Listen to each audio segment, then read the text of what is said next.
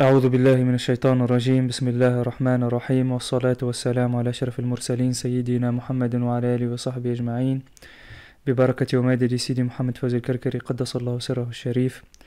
رب اشرح لي صدري ويسر لي أمري واحلل عقدة من لساني يفقه قولي. By the barak of Sidi Muhammad Faouzi al-Karkari قدس الله سره. The Lord wills that only His light persists. Sidi Muhammad Faouzi al-Karkari قدس الله سره says, You who recite Allah is the light of the heavens and the earth, present yourself at the very core of His light. But meanwhile, you wish to manifest a shape or form, an image within it. Feel shame before Allah Azza wa Jal, heedless disciple.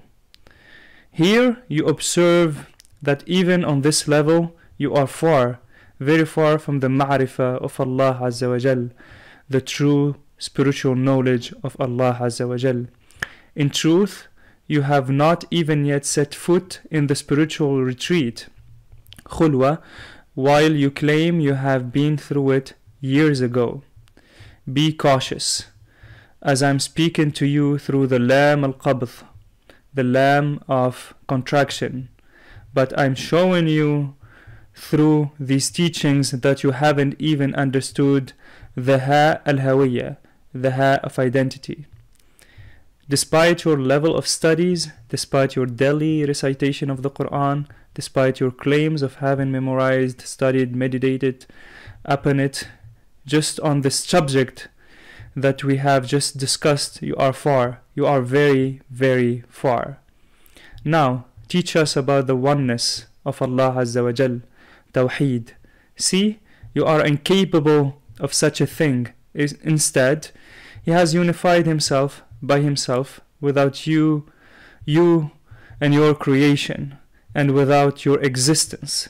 Therefore, praise your Lord and bow down to Him in a prostration of gratitude, shukr, for the fact that He created you.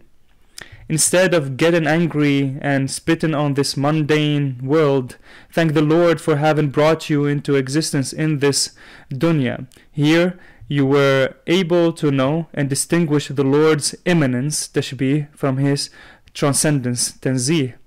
You were able to recognize the false, misleading claims of self-proclaimed mystics and detractors alike regarding indwelling, al-hulul, and unification, al-ittihad. You were also able to distinguish the Creator from His creation. You stand as mere non-existence before the divine essence. You are mere nothingness within nothingness. As for the divine essence itself, no words or descriptions can truly encompass it. Whatever you may attempt to say or express falls infinitely short of capturing its true nature. You have in reality no right to articulate or approach it except through the guidance and path shown by the Prophet sallallahu alaihi wasallam. And the Prophet sallallahu alaihi wasallam left you a mystery to unravel at Sidrat al-Muntaha and in the seven heavens.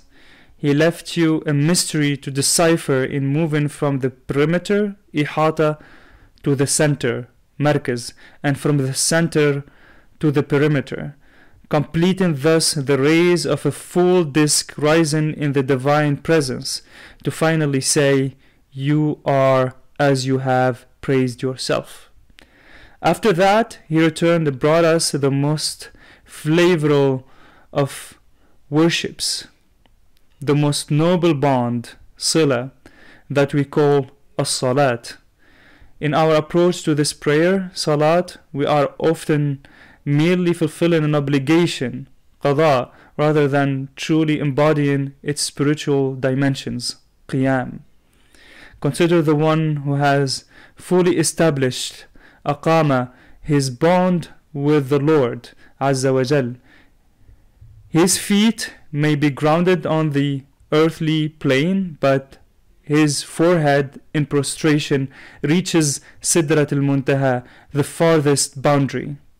For such a person, the additional prayers, nafila, take precedence over the obligatory prayers, fard.